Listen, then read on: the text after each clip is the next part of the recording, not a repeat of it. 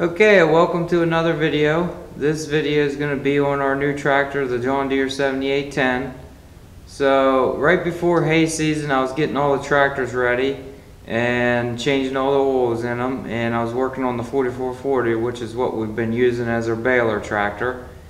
And I pulled the plug to drain the oil, and I got just a little bit of antifreeze out of there. So it was just a little bit, probably 3 soda caps full is all that came out.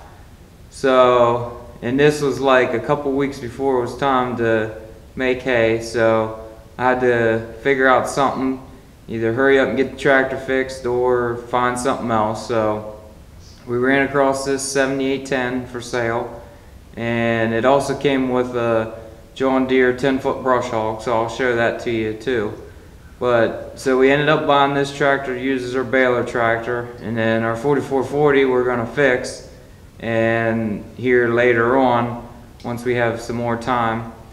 But we use this tractor already to bale with, so those videos will be coming later. But this video is going to show just the tractor itself, and I'll kind of talk about it a little bit, and then I made a new mount for it for the baler monitor. It's nothing fancy, just something simple that'll work good, and because eventually we're going to go back to baling with the 4440 instead of this tractor once we get it back going. And then this, at the end of this video, I'll also have me brush hogging a little bit with this tractor, before that was the first that we had actually ever used it. Okay, so a little bit of information on the 7810.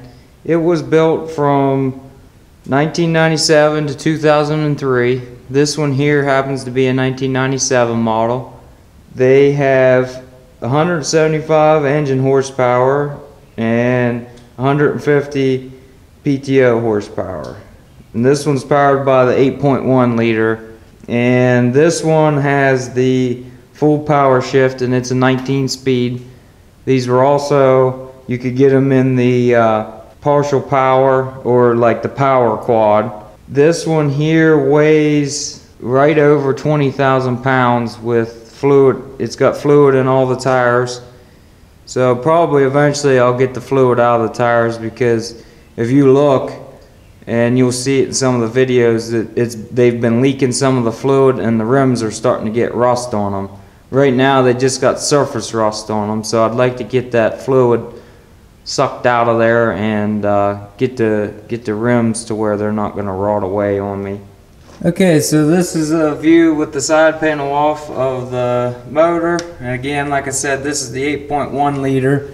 And the good thing about these are still mechanical, so you still got mechanical injection pump, and I believe it also has a mechanical lift pump, but I'm not seeing it at the moment.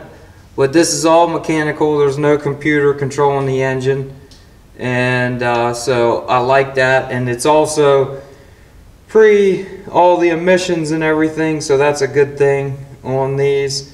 So one thing on these tractors, if you're looking to buy one or anything like that, they have a muffler up in here. So there's the turbo, and it comes back a different piece of pipe than this one, and into a muffler that sets back in there. And what happens is those, they start leaking, and or the muffler goes bad, or it leaks at the flange, and then you're blowing all that exhaust right up underneath the dash, which there is the electronic dash in these tractors, so a lot of times they'll burn that out, and then eventually it'll catch it on fire. So this one here has been converted over to a full straight pipe, so it comes out the back of the turbo into this pipe, which is, I believe, a custom made pipe, and then it comes back down and into the flange, and then into another piece of pipe with a flex pipe, and then it comes out here, comes across into that piece of pipe, and then up the stack. Okay, then from the back of the tractor, it's got force 3-point, and then it has 540 or 1000 So which is nice because a lot of times the bigger tractors, especially in the older series, only had the 1000 shaft. So this has both. This one has a dual set of hydraulics, which I believe it was optional on these tractors to have a third set. This one here only has 2. And this one has the hookups for electrics and all that on there too. Okay, so now up in the cab, this is the dash, so it has mechanical gauges here and here, and then it has the digital gauge there in the middle. This is the view from the seat. You have your other controls there on the wheel, your lights, windshield wipers, horn. So then there's where I ended up putting the baler monitor. And then this one here has a backup camera that someone had put on. I believe it's an A&I backup camera. It has a radio in it. And here's the control, all the controls. So throttle and then the full power shift. So it has the 19 speed. And then you have your 2 remotes, and then here's where if you had your optional third, your other handle would be there. And then your controls for your 3-point arms, and your PTO, and your air and heat. And then the seat on this, it also has a air rod seat, so it's got the switch on the side to pump it up and down. Okay, so this is the brush hog. It's a John Deere HX10, so it's a 10-footer, and it's a pretty heavy brush hog. It's made with heavy gauge steel, and it's got heavy-duty gearboxes on it. And so, like I said, there's clips in this video that shows me using this brush hog and a pasture off, just knocking the tops off after the cows have been in there.